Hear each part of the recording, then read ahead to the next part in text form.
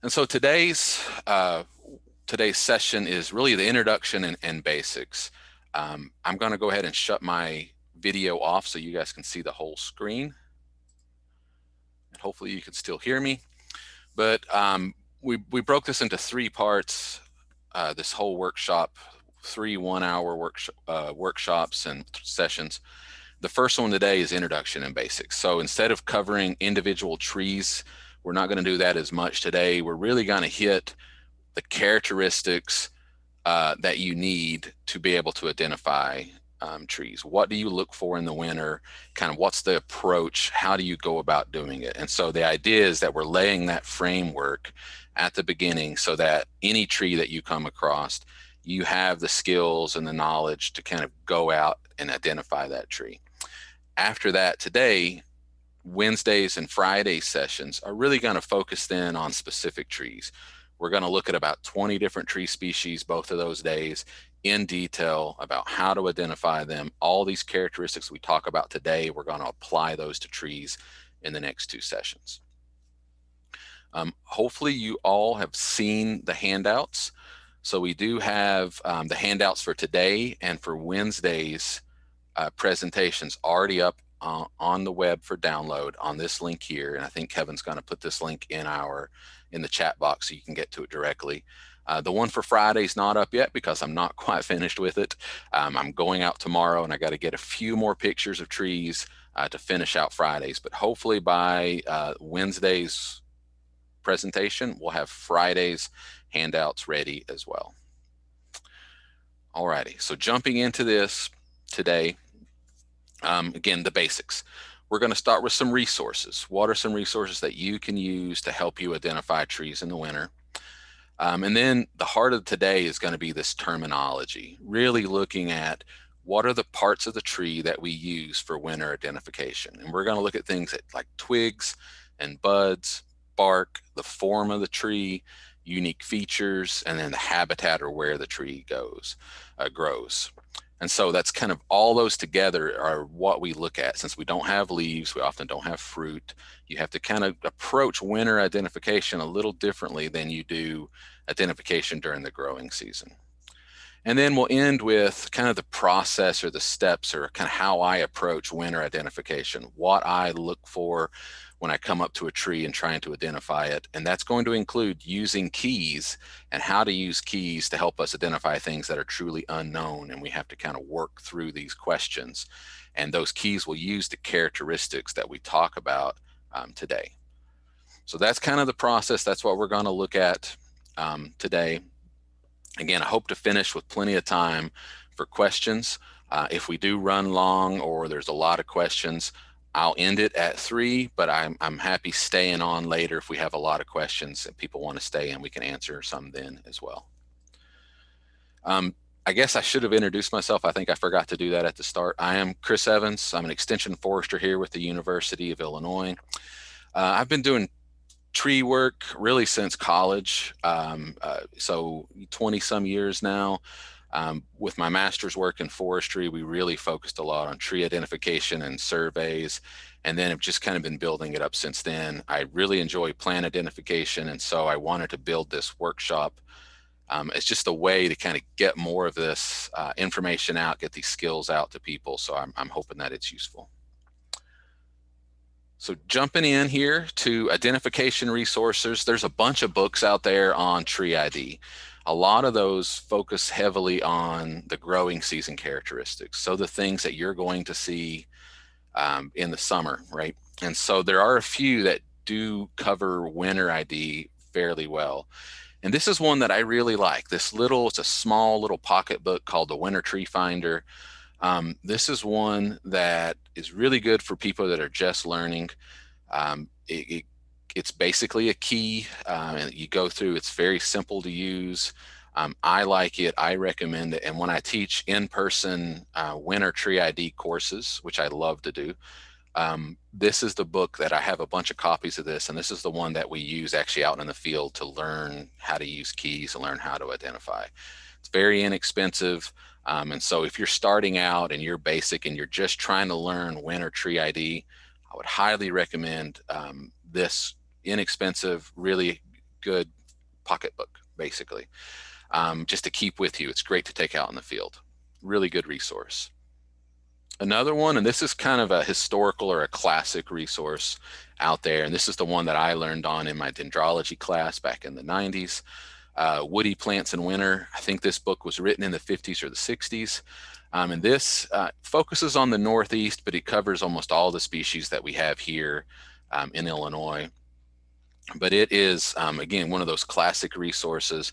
Has a lot of information in this book, so it's one to definitely keep on your shelf as a resource if you're looking to delve deeper into kind of how to identify trees in winter. I'll add our own book here, the Extensions publication, Forest Trees of Illinois. So this is one that is a good book. It covers all the trees here in our state. It has keys built into it for normal, growing season identification, as well as keys for trees in the winter that focuses on the characteristics we're going to talk about today. It has a 2-page spread for each tree species that's native here in Illinois. Just a good resource, fairly inexpensive, and you see the link there. You can go. It's one that if you're in Illinois, I would recommend this one as well.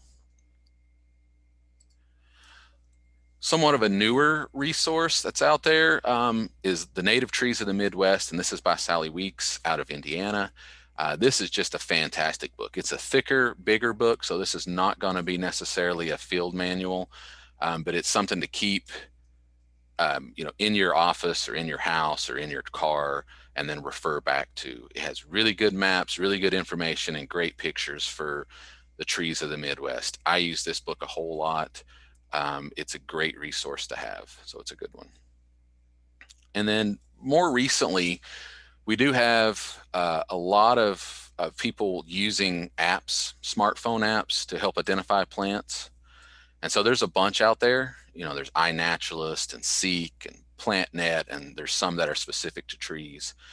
And they work fairly well when you're looking at growing season trees, when you can take pictures of leaves and things like that. What I found in general with these smartphone apps, and I've tested them out in working on this ID course here, was they don't work as well in the winter. They're not calibrated as much to these winter identification characteristics that we use. And so I don't think they're as accurate, and so they have less applicability for trying in the winter.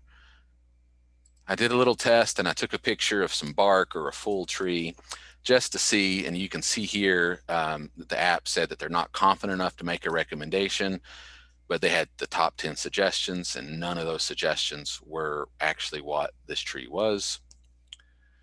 So I'd switched from that and then tried to go to just a twig, thinking that may be better. And again, it said we're not confident enough to make the recommendation, but this tree, which was Kentucky coffee tree, was in its top 10 suggestions. And so I don't think it can be somewhat useful, I guess, to help verify, but overall, I don't think it's accurate enough, and you can get the characteristics seen enough and identified by the smartphone apps to be very applicable for winter identification. So while they're good in the summer, they're good for a lot of things. I don't think you can easily get away with just using smartphone apps as your way of identifying these trees in the winter. You're going to have to use those resources that we had, the print resources, and go out like that. All righty. Jumping into our winter tree terminology.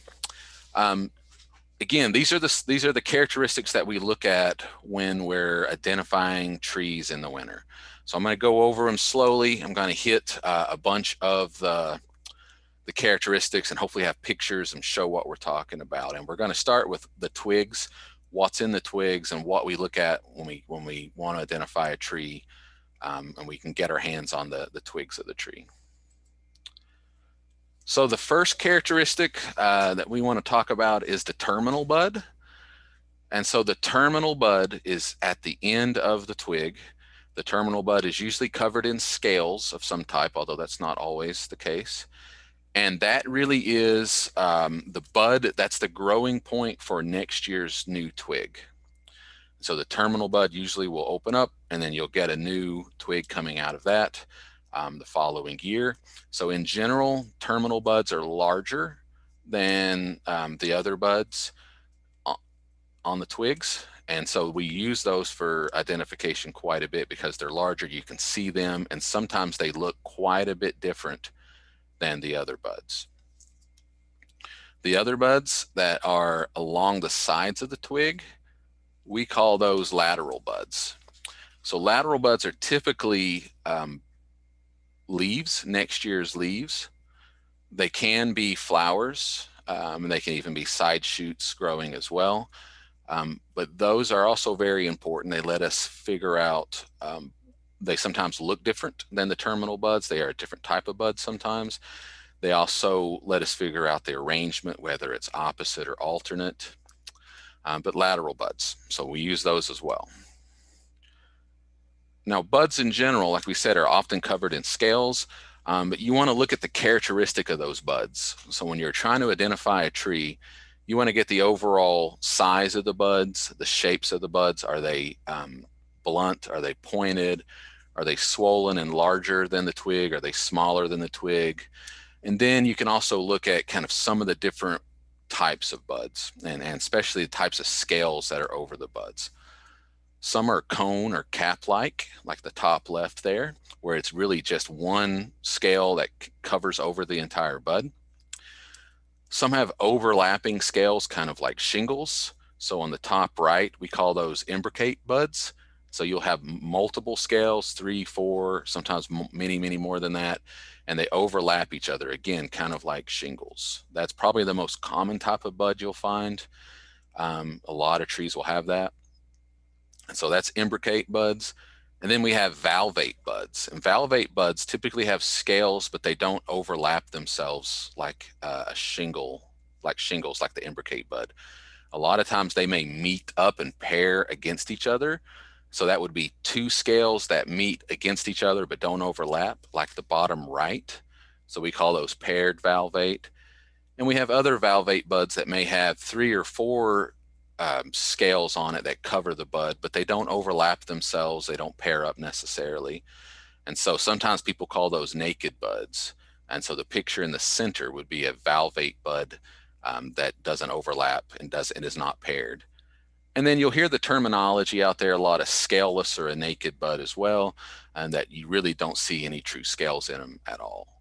Again, these are all different characteristics that you'll see on buds. And if we see, when we talk about them and identify them, these are the things you're looking at. When you look at a bud, pay attention to it. What kind of the scales does it have? How big is it? What shape is it? And then that'll start getting you closer and closer to identifying that tree you're wanting to look at. It's also important to realize that buds can be different on even the same tree.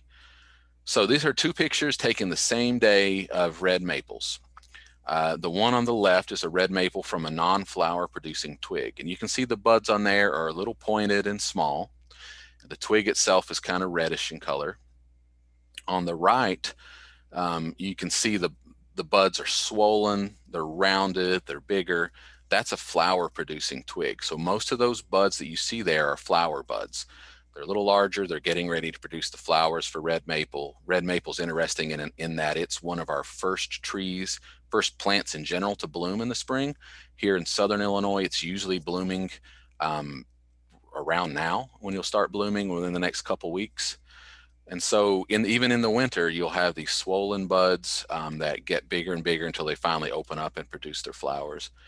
And so they look very different, right? The one on the left looks very different from the one on the right. So just realize when you're identifying and you're looking at twigs and you're looking at a tree, don't just go from one twig or one characteristic. Look around and see kind of what's average, see what's out there, and see if anything differs that can kind of help clue you in on what you're looking at and what the characteristics are. And they may differ from a young tree to an old tree. It may differ from a flower producing twig to a non-flower producing twig. There's a lot of variation and you have to kind of get used to that.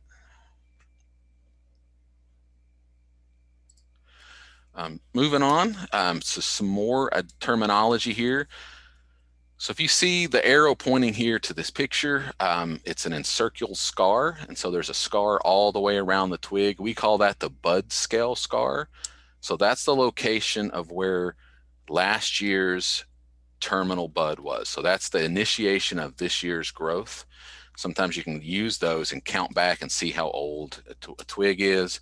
But those bud scale scars are usually encircle the entire twig and are pretty prominent at times. And so sometimes having those or the conditions of those will help you identify a tree as well. The little dots that are on twigs, and many twigs have this, not all of them, those are lenticels. And so sometimes the color of the lenticels, the amount of them, whether they're raised or not, can help you identify a tree as well. And so these lenticels actually have some purpose when it comes to the twigs. They are used in some oxygen exchange or gas exchange through respiration and movement of the twig that way. So they do have a purpose. For identification, again, you can have some twigs that'll have very large noticeable lenticels, and some twigs have no lenticels whatsoever, and anywhere in between. But we do use those, you'll see that. And some trees, it's very noticeable. This is just an example. So this is black cherry, one of our very common trees here across all of Illinois. And the lenticels kind of change in looks and change in condition and characteristics as the twigs age. You can see on the left all the little tiny dots. The little lenticels are tiny dots on the left on the very small twigs. As the twigs enlarge or get bigger, those dots get a little larger. You can see in the picture that's second from the left, they're starting to get a little bit of a horizontal look to them, but still plenty of lenticels. The next picture to the right, the twigs are a little bit larger. You see the lenticels are larger, and they are starting to get even more elongated. And then the next one, when we get a 2 or 3 inch stem, you can still see those lenticels on here, but now they're becoming definite lines all across the bark. And so depending on the size of the twig you're looking at, they could be little tiny dots or lines, horizontal lines. It changes over time with size as well.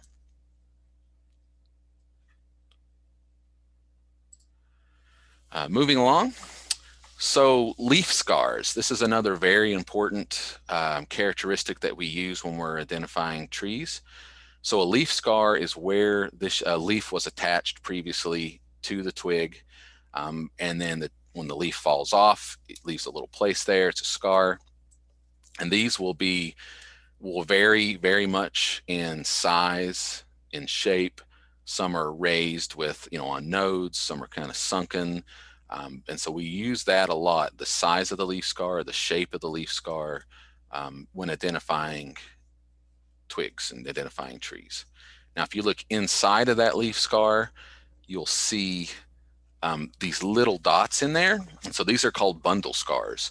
And so when a leaf is attached to a tree, it is connected throughout its system, its vascular system, running water and nutrients and energy up and down through the tree. And so basically that piping is connected inside of the leaf scar, and we call those bundle scars.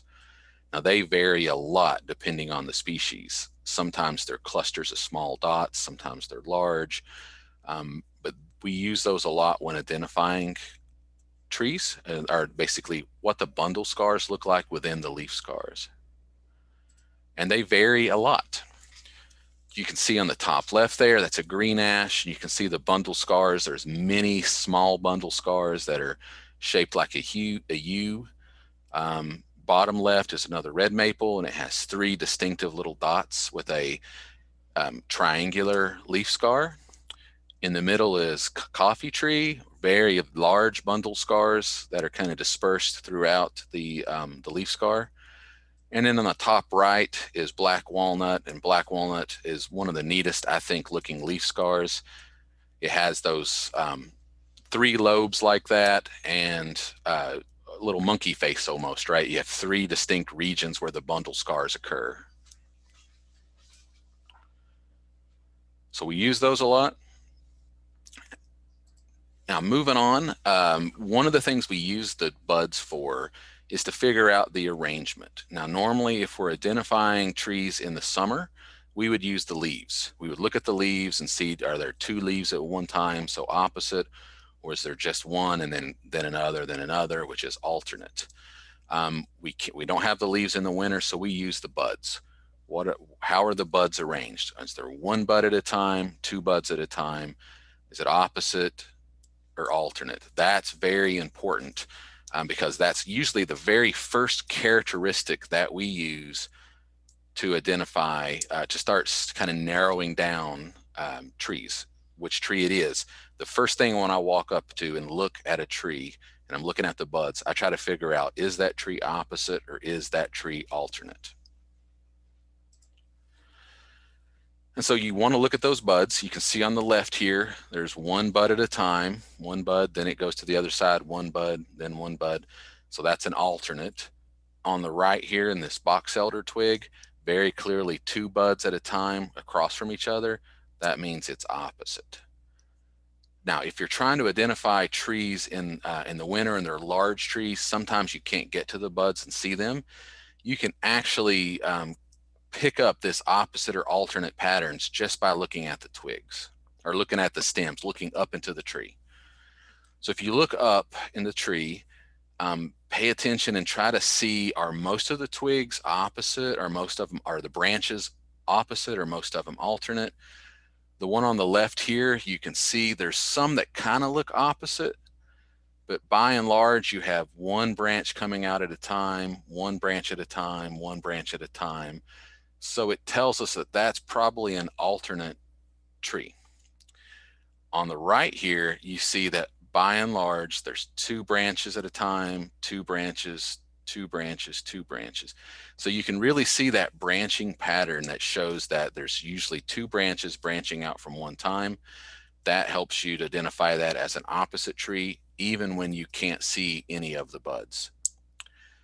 And that does bring up a good point in terms of equipment that you like to use and what you want to bring out with you. I really like bringing a set of binoculars with me when I'm trying to identify trees in the winter. Sometimes you can't reach the buds and see them, but if you get binoculars, you can get a look at them. You can more easily identify whether it's opposite or alternate. Having a good set of binoculars is a really good tool for identifying trees.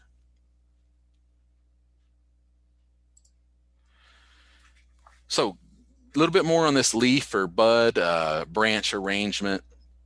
Again, this is the first question that I look for. This is the first thing I look for when I'm identifying trees. Is it opposite? Is it alternate? If it is opposite, there is a smaller number of trees that kind of fall within that, that group. So in Illinois, our oppositely arranged trees, they have opposite leaves or opposite buds, in general are our ashes, our maples, most of our dogwoods. We do have an alternate leaf dogwood, which throws people. Buckeyes or horse chestnut, our viburnums, our elderberries, and then a few little others. But by and large, what you're going to find, if it's opposite, it's going to fall into that group right there. Now, if it's alternate, you have a lot of other options. Hickories, walnuts, oaks, elms, cherries, sycamores, so forth and so on. There's a lot of our trees that are alternate. So it's always nice when you're walking up and trying to identify these trees and you find one that's opposite, because you know you have a smaller list to choose from than if it's alternate. But again, first thing you're looking for. Now there is another category that's a little weird, which is our whorled ones. And so a whorled leaf arrangement is one that's going to have three or more buds, leaf scars, or leaves coming out from the same time. They don't always have this, and so the one that we have in Illinois that's a full-size tree is catalpa. There is buttonbush, which is a native shrub, but it's never going to get to that tree size.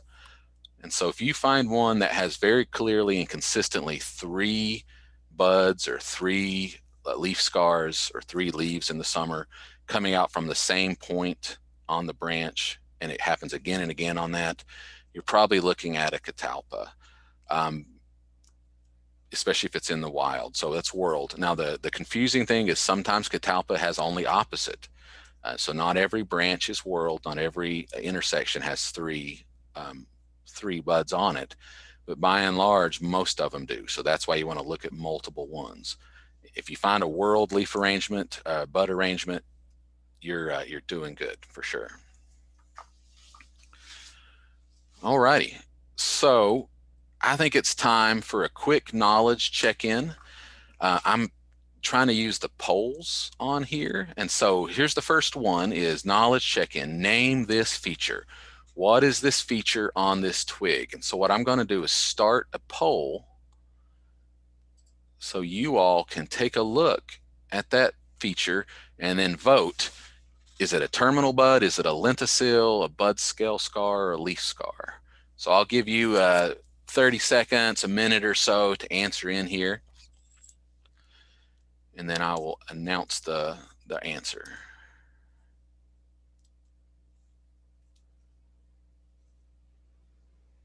All righty, I see a lot of people voting. That's wonderful.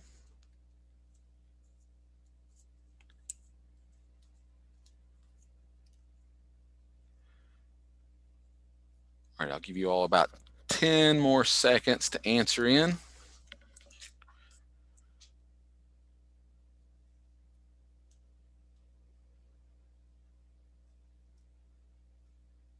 All righty, so I'm going to go ahead and end the polling, and I will share the results. And as you all see, leaf scar, sure, that's the leaf scar right there, and almost everybody got it right. There is that one's a little tricky because the lines around it do look like bud scale scars, but the circle was right around the leaf scar on this. This happens to be a tulip tree. All righty. Next, quick knowledge check-in. This little twig right here, you can't really see the buds. You can kind of see them, but I wanted to know, is this opposite or alternate?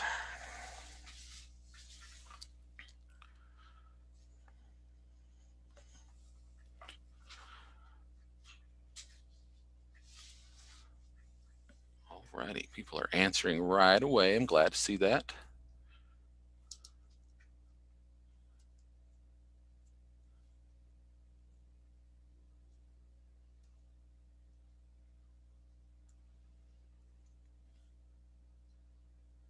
So I will let you all, give you about 15 more seconds to go ahead and answer.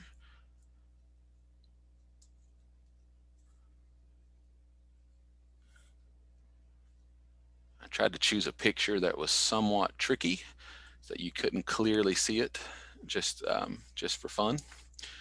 Alrighty, it looks like most everybody has answered. And I'm sharing it. This is opposite. So this is actually a flowering dogwood twig. So great job, everybody. With this one, you see there's one little bud right there, one bud right there, and then here's one bud and one bud right here. This one was a little bit tricky because you couldn't see it as clearly.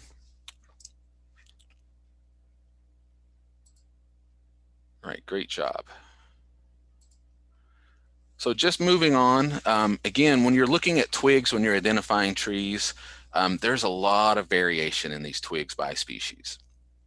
And so not only do we want to look at the buds and the bud arrangement, are they opposite or alternate, how large are the buds, pay attention to the overall shape of the twig. Is it straight? Is it curved? Is it thin or thick? There's a ton of variation out there. And so in this group here, all the way on the left are some of the very thin twigs. So things like hackberry, black cherry, elms, sugar maples typically have very, very thin twigs. And then it works its way up farther and thicker. And on the right side, we have things like coffee tree and buckeye, which has very, very stout, bigger than a pencil twigs. And there is some variation even in an individual plant that you'll find, but overall twig size is a good characteristic to kind of go on. Thin twigs, thick twigs. So our thin twigged species, so these are the ones that have very, very thin wispy twigs. Those are things like beeches, birch, or cherries or plums, our elms, our hackberries, ironwood, musclewood, serviceberry, willow.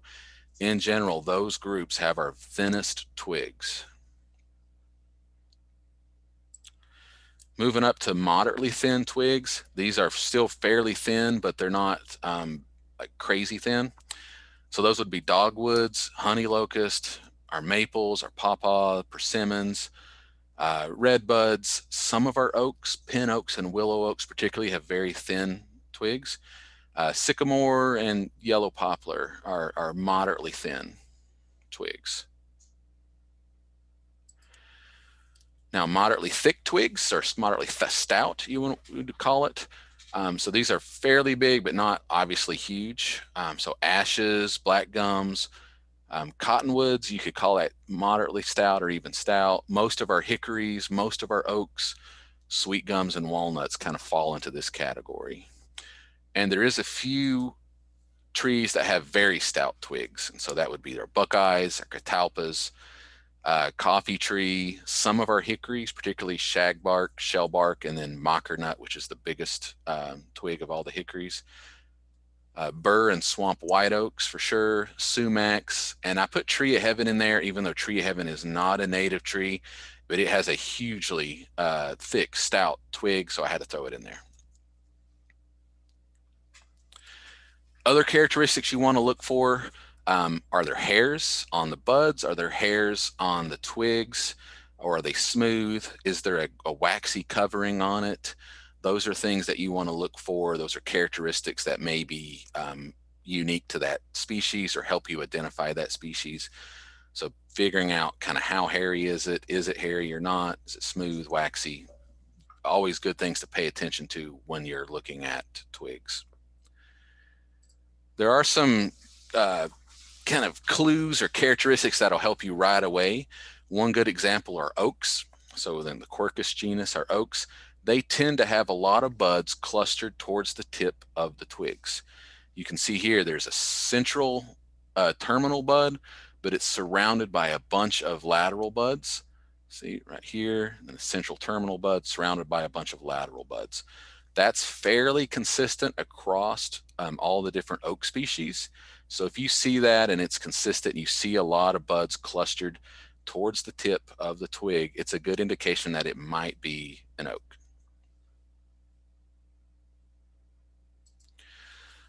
Some other characteristics are the pith. So the pith is the center of a twig or a small stem, and it varies a lot depending on the species. Sometimes they're very substantial piths, sometimes they're tiny. In cross section like this, for example, oaks will tend to have a pith that almost looks like a star shape. Some can be hard. There's a lot of different things out there. Some can be spongy. So this is not one I always look for, but sometimes it's important when it comes to identifying individual species. You can have piths that are solid, some that are hollow, some that are soft, really spongy. And then a few cases where you have a chambered pith, where you can see there, you cut it open or slice it open, you'll have all these little individual chambers in there. So when it's cut in section, like cross section like that, it almost looks like a ladder. Another good tip when you're out identifying trees then is to bring a pocket knife with you. That'll help you to cut off branches, to slice them so you can look at the pith. It's always a good thing to do. So I'm going to move from this to, these are kind of all the twig characteristics. I'm going to jump into the other major characteristics that we look at when we're identifying trees in winter would be the bark characteristics. So those are very important. And there's a bunch of different ways of identifying or terminologies we use for bark. And so one of the most common kind of bark styles we have is called ridge and furrowed bark.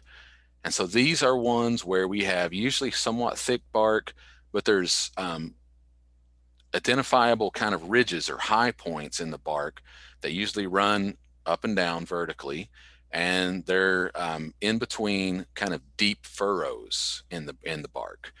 And so we tend to call that ridge and furrow. They may be shallow, they may be thick, but that's a common characteristic, a common type of bark that you would identify. Many of our trees kind of fall into this ridge and furrow kind of style bark. Some of the ridge and furrow bark sometimes may interlace amongst themselves, and so you'll have a noticeable diamond pattern. And so that way it's not just a longitudinal ridge that runs and then there's a clear furrow beside of it, but they kind of intersect with each other, interlace to this diamond pattern. This is really common in our ash trees, our walnuts, and hickory trees. You'll see this very clear diamond pattern. There's other species as well, but just keep in mind this is kind of a subset of those ridge and furrow. Another group are peeling or flaky bark.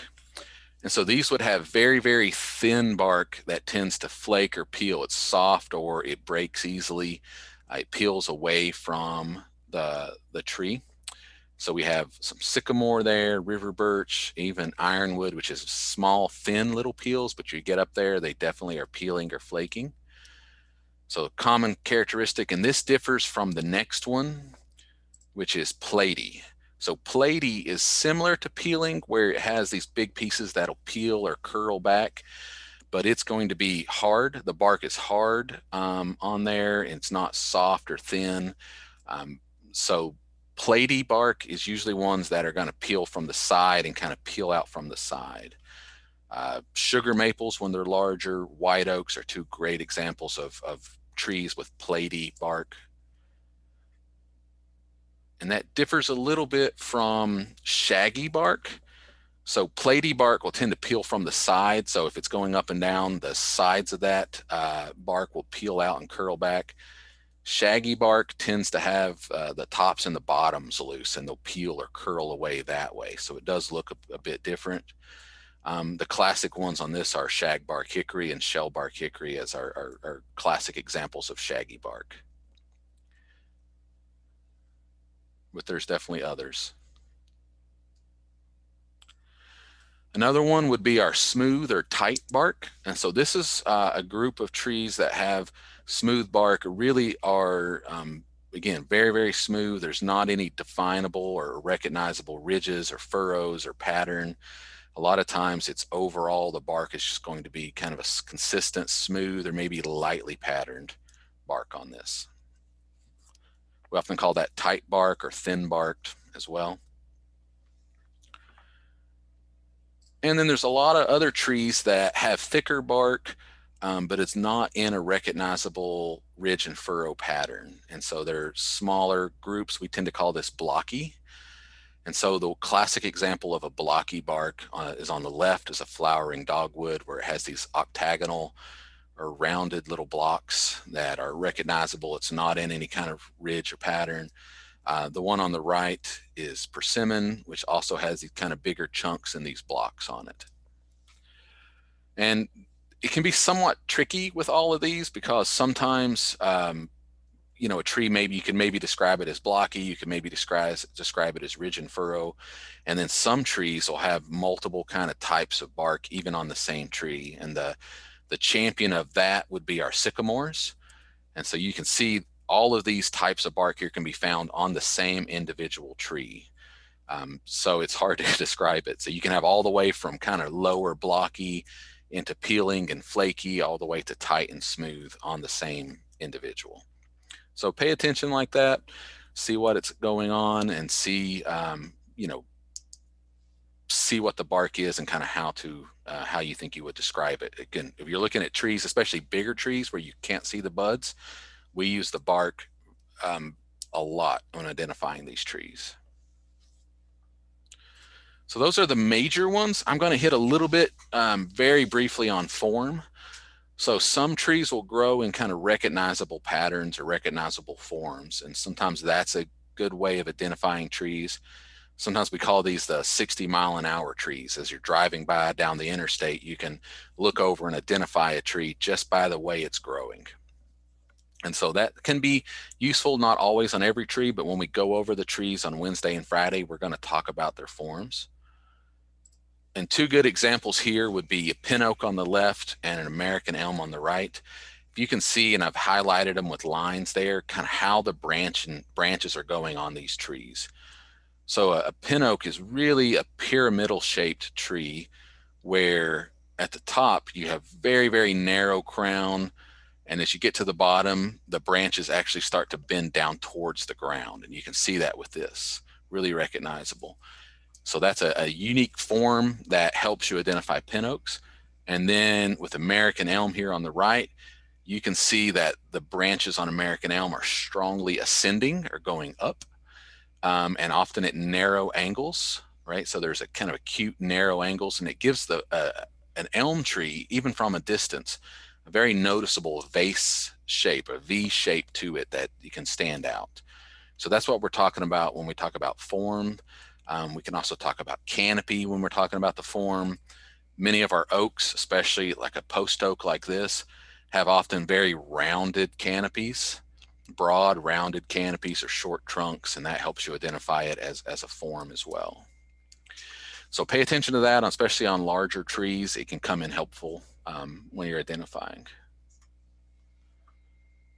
So we're going to do our last quick knowledge check. So I have a picture here of a tree. I won't tell you what kind of tree just yet, but I want you to describe the bark, and I'll put up another poll for that. And so which of these terms do you think would best describe this bark?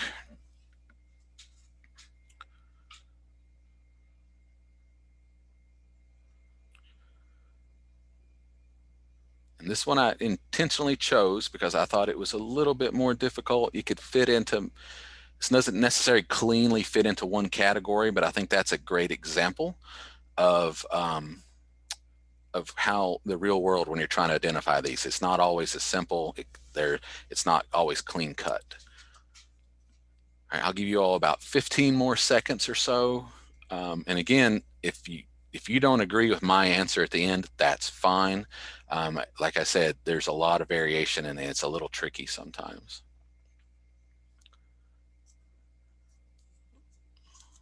Alrighty, another 5 seconds.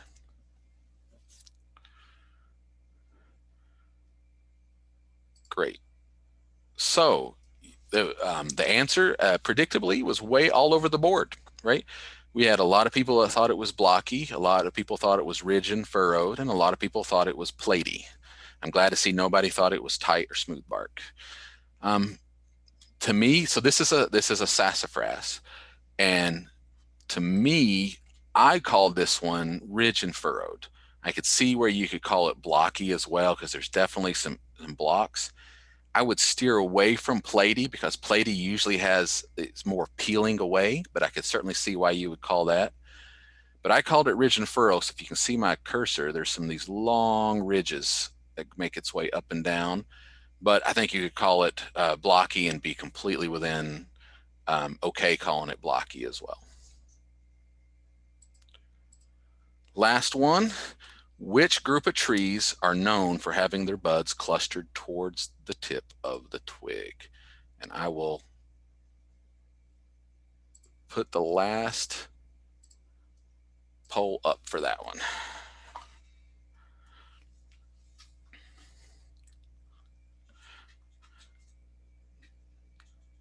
And a lot of people are answering. I'm happy to see that.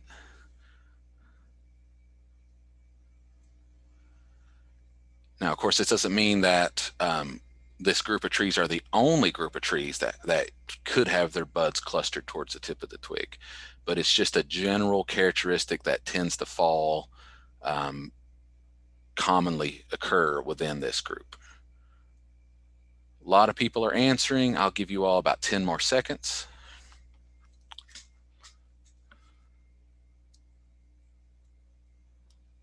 All righty, it looks like the answering is slowing down, so I'm gonna go ahead and end the poll. And it looks like almost everybody got it. Oaks, right? Oaks are, as a group, tend to have their buds clustered towards the tip of the twig. So fantastic. All righty, a few more things to highlight here before we get into the keys. One of the things are unique features. And so some trees will have a feature that's so unusual or unique, it really helps you identify that tree easily. I put in here bald cypress with a strongly buttressed base, mostly as an excuse to put pictures of my kids in my PowerPoints. I love doing that. And believe it or not, this is in Illinois. So if you are not from Southern Illinois, you are missing out on some wonderful trees down here, including 1,000-year-old cypress trees that are absolutely amazing. So that's my plug for visiting Southern Illinois. But the buttress of a bald cypress is a great example of a unique feature. Some of the more common trees that we see would have these, and we'll mention them when we get into individual trees. But the woody branched thorns of a honey locust are a great example of a unique feature that makes identification of that species easy. Hackberries tend to have the layered hard warts across the bark that really helps as well. So again, look for those features. Something that stands out with that tree could help you identify it. A couple more little examples of unique features. One would be sassafras twigs tend to curve upward towards the tip. It's really noticeable when you see that. It's kind of part of its form, but it stands out. Other examples would be the spines on devil's walking stick, or the remnants of the old fruit that often stay throughout the winter on yellow poplar. One unfortunate unique feature that is seen now across Illinois, and it actually helps you identify ash trees, would be blonding due to emerald ash borer. And so emerald ash borer, if you don't know, is a bug that's attacking our ash trees, but the trees that are impacted by that tend to have this blonding feature where a lot of their bark is sloughing off. That can actually help you identify them from a distance and easily. Some trees have what's called marcescent leaves, which means that they hang on to their leaves even after the leaves have died for the winter and senesced, and they'll hold on to them. So beeches are classic for that. Shingle oaks, sugar maples will do that as well. A lot of other species. That can be helpful for you. If you're identifying a tree, there's nothing in the winter, there's nothing wrong for going up, unfurling some of these these leaves that are hanging on the tree to kind of help you figure out what that tree is. That's a completely valid thing. And so I do that from time to time. So take advantage of these leaves that are hanging on trees as a way of helping to identify. Similarly, but something you have to be a little careful about, is looking down when you're under a tree and trying to identify it.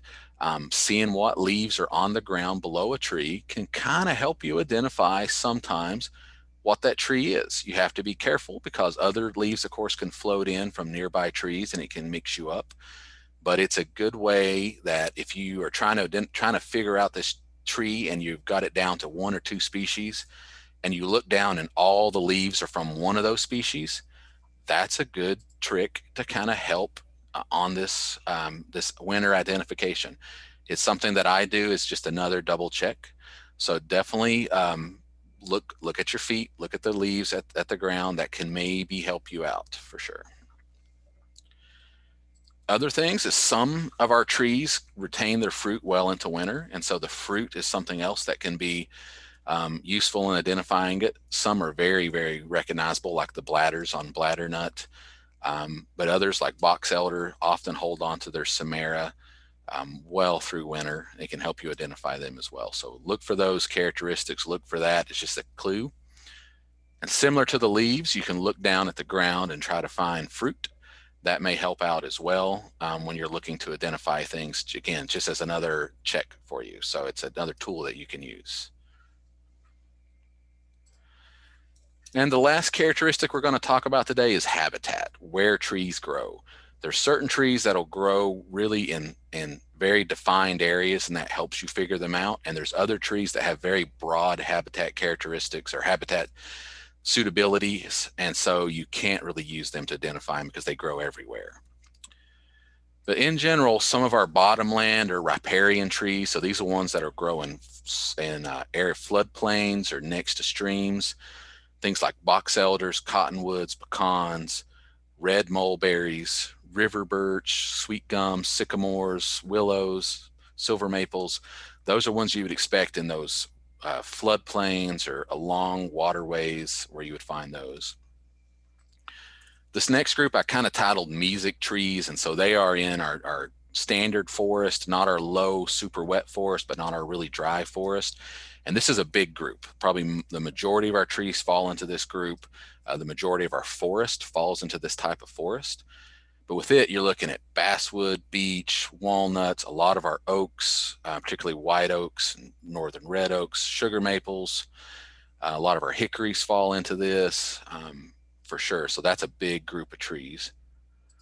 There are some drier upland trees. So these are sites that may be south-facing slopes, shallow soils, on the tops of ridges, things like black oaks, pignut hickories, red hickories, scarlet oaks, winged elms potentially, kind of grow in these drier sites for sure.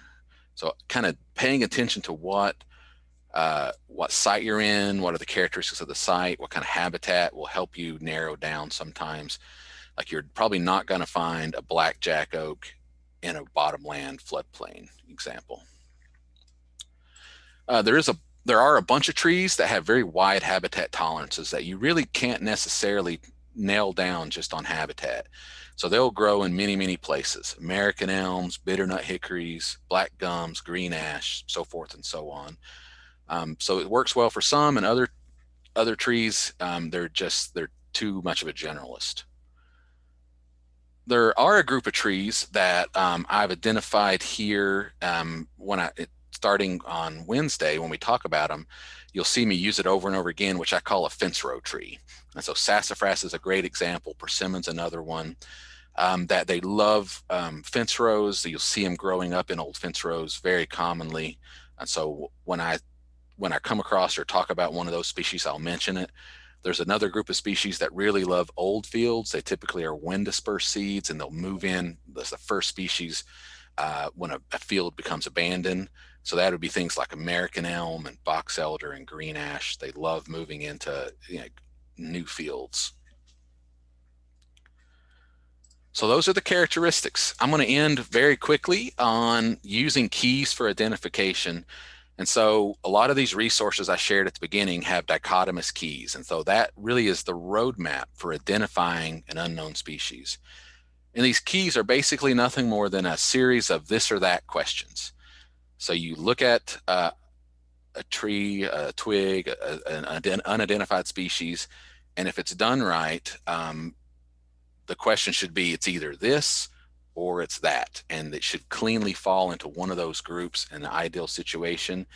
And you go to that next question, and it basically, you move from question to question, and every time you answer a question, it's eliminating more and more of those options until you get down to you've got one single choice and you know what it is. And in winter tree ID, the characteristics that we talked about today, the twigs, the buds, the arrangement, leaf scars, so forth and so on, those are the characteristics that are asked in those questions in the keys that'll guide us to the correct identification. I like using keys if you don't know a species, obviously, but even if you do and you know species, it's a wonderful idea to walk through these keys from time to time. Bring one of these books out with you. It not only lets you get used to the questions that are asked in keys, so when you do come across an unknown species, you're better able to identify it, but it also helps you know those species better. You pick up on the characteristics that species is used to identify that species. It just helps you out. So I like going through keys even with species that I know. And so, for example, here's a quick key that I clipped out the relevant parts to this this twig, and we would be able to identify this fairly easily just based on this. Now we cut it open and look at the twig, we see that the pith looks like this. That's a good characteristic to use as well. And so with this, you can go through this fairly easily, right? And so let's go back to this. And so we start at question 1, and the question 1 is are there leaf scars absent or present? We can see a big leaf scar really obviously on this one, so it'd be present. We go down to the next one. Are they whorled or opposite and alternate? This one to me is clearly alternate. So we go down then to 3 to alternate. Are there thorns? We can't really see that here, but I'm saying there's not thorns on this one. And it gets down to, and the next question would be, Is the pith chambered? We already saw that the pith was chambered. And so the next question would be, are the leaf scars 3-lobed with 3 groups of bundle scars? We saw that very clearly here with 1, 2, 3 lobes and 3 bundle scars. And then we want to know, is the pith pale brown or chocolate brown? And it's pale brown. So that really quickly, those questions gets us within a matter of 6 or 7 questions or less to figuring out that this is a black walnut.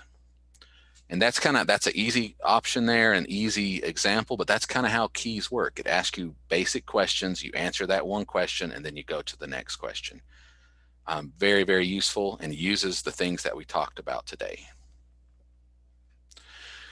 So ending it all together, really what tree identification to me in the winter is, it's a puzzle and it's a process of elimination. The worst thing you can do is, as you're walking up to a tree, already decide and come up to a conclusion as what it is. If you do that right away, you tend to get locked into what you think it is, and you don't pay the attention to the characteristics you need and what they're telling you. So don't guess, don't rush to a conclusion. Walk up to a tree, look at all the clues first. Figure out, is it opposite or alternate? Describe those buds, describe the bark, get all of that in your head at one time before you take that next step to try to identify that unknown one. If it is truly unknown, use those keys for sure. But it's a process of elimination. It's a slow process, but it's a process of using the characteristics to tell you what it is. Eventually, as you do that and you get more and more familiar with these trees, it becomes as easy as recognizing these trees as old friends. You can see them and you know what they are right away. It doesn't start out that way, and you need to go slow and focus on the characteristics at first, particularly with new species or species you're not that familiar with. So what we're going to do, today we focused on the basics. We really hit these characteristics in detail. What we're going to do on Wednesday is really a species by species coverage for 20 common trees in Illinois. We're going to hit the characteristics of those that we talked about today for those individual species. We're going to compare closely related species and look-alike so you can tell them apart, but we're going to focus on what I think are common trees. Friday, we're going to really spend most of the time on our oaks and hickories, which are often the difficult groups for people to identify, especially in the winter. We're going to go into some very detailed comparisons of close lookalikes in those groups. And then we're going to hit a handful of other species that are less common that I couldn't really fit in on Wednesday's class.